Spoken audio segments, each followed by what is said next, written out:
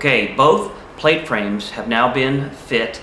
They're pretty decently aligned up, and so basically I'm trying to make my secondary plate frame, which is the plate on the outside of the first plate. So I'm cutting my templates for that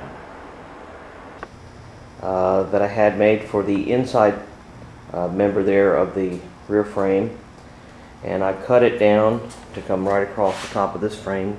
It will be attached here with pieces of angle iron to the frame, similar to the other cross member.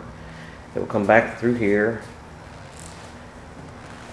It'll lay a quarter inch off with the other cross member all the way around, and it will be welded all the way around. These two pieces will be welded together.